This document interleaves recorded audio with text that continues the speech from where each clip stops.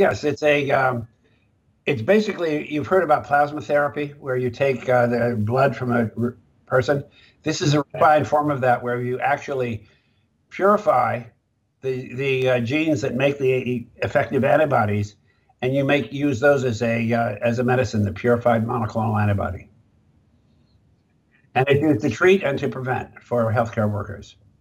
They've definitely shown that they've isolated the antibodies. They haven't proved that it works in people yet, but it's very likely it will.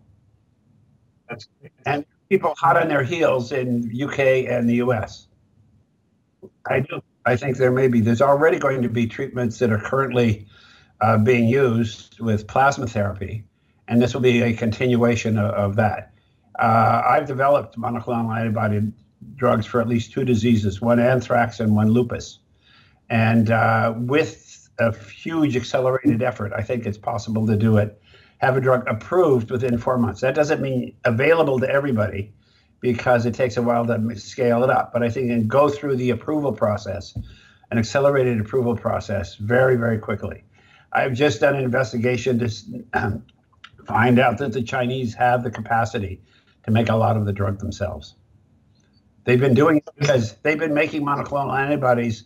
You know that you now use those for cancer treatment, the so-called checkpoint inhibitors that made a big difference to a lot of kind of cancers. Well, they built huge capacity to make those, and they can use that for this. I'll give you an example with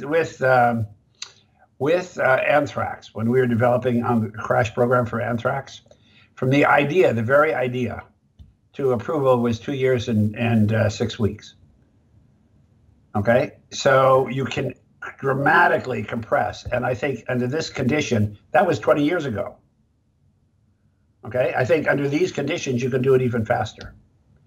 And with the kind of resources that are putting against that, you can do it much faster. So that's why I give it a relatively short time for approval. That doesn't mean, so it goes through the testing. It's got to go through a critical test. Is it safe? And the chance that this will work is very, very high, given what we know about these viruses. We know that these kinds of antibodies stop SARS and stop MERS in animals. Exactly these kinds of antibodies.